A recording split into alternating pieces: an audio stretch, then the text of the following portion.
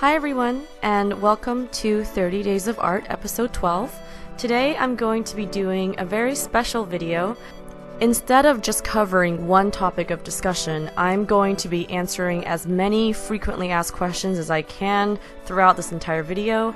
I'm also collaborating on this artist tag with a bunch of wonderful artists that I met here on YouTube, so please check out my description below to see their videos. So let's begin. First question is, what's your favorite experience as an artist? I think my favorite experience is just the day-to-day simple joys. I love just being able to create art in my studio, painting and drawing while listening to good music and drinking coffee and chilling with my animals. Question 2, what is your least favorite experience as an artist? Probably dealing with the stress of shipping packages, anything from running out of mailing tubes at the crucial moments, or finding out that a package has been lost or damaged, or waiting for months on end for an international package to clear customs. It's always scary to send out your precious art babies on these long, treacherous journeys around the world. Question 3, what is your favorite medium and why?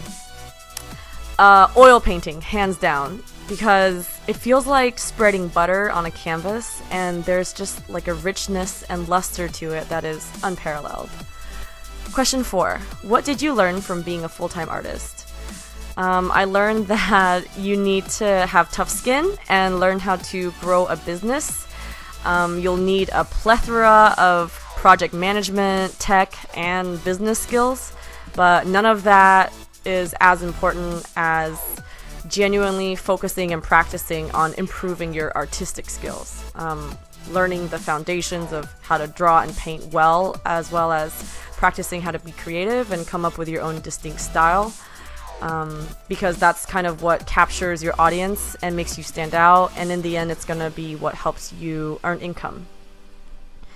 Number 5, what do your friends and family think about you being an artist?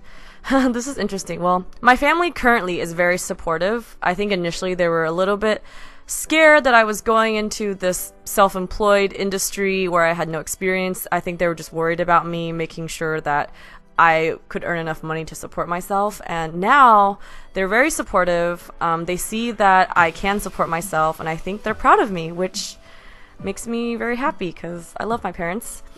And in terms of friends, most of my really close friends who, I've been friends with for years, a lot of them I met in college or I met them while I was working in tech, they know me really well and they're extremely supportive.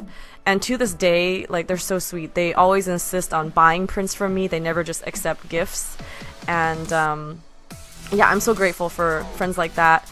I also have some not so close friends who I don't think really understand the industry that much, and I think sometimes they ask me to do work for free. They'll ask me to paint them a huge painting for their housewarming party gift or something like that, which I do gift art to my friends, but I think some of them don't understand how long it takes and how much work it takes to make a painting. So whenever people ask me for huge paintings or murals or something for free, it makes me a little uncomfortable.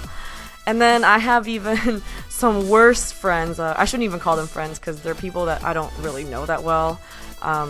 People who I meet at parties or acquaintances who, when they hear that I'm an artist, they don't think it's a real job. They don't think I have a career or that I work hard. They honestly just assume that I bum around all day and I make my boyfriend pay for everything, which is completely untrue. I work really hard. I pay my own bills. I pay my fair share. And yeah, so there's a range of support level depending on how well people know me. I think the people who know me really well and are really close to me are super supportive, which makes me really happy. Question number 6, was becoming an artist your childhood dream? Yes, it has always been my childhood dream. Question number 7, what advice can you give to people who want to be more artistic or creative?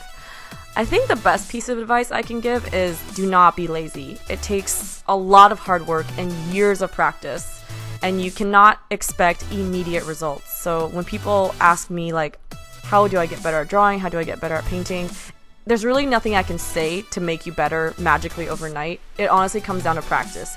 And when I say practice, I mean you're probably not going to see results in just one day. Or even a week, or even a month. It takes years. Like, I've been doing art since I was 5 years old, and I still don't think I've reached the level of a lot of other artists who are my age who, I am inspired by. So it takes a lot of practice, a lot of practice and patience. Question number 8. Were you supported to pursue art as a child? Yeah, actually, when I was a child, like a young child, I definitely was. My parents were very supportive of my artistic interests, and they bought me art books and always encouraged me to practice drawing. But when I got older, I think towards the time when I was starting to apply for colleges, I was encouraged to take a more pragmatic approach and think of more, I guess, secure careers. Question number 9. Do you make money off of your art? Yes, I am very lucky to say that I am a full-time artist, and I do make money and make a living off of my art. Number 10, what do you want to improve on or aspire to be with in terms of your future art? Well, I would love, honestly, to continue to get better at painting. I would love to just learn how to render skin and anatomy and eyes and hair and everything to a very realistic but also very interesting looking level. I would love to continue to evolve my style and tell more stories. Basically, everything I'm doing now, I would love to continue doing and get better at. And another thing I'm really wanting to do in the future is hopefully grow my business to a large enough state where I don't have to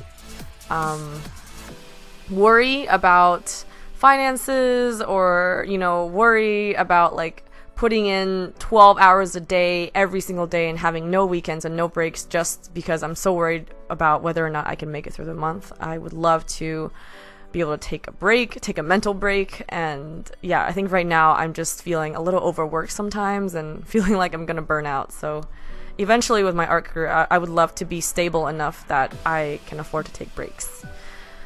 Question 11. What is your favorite thing to paint and why?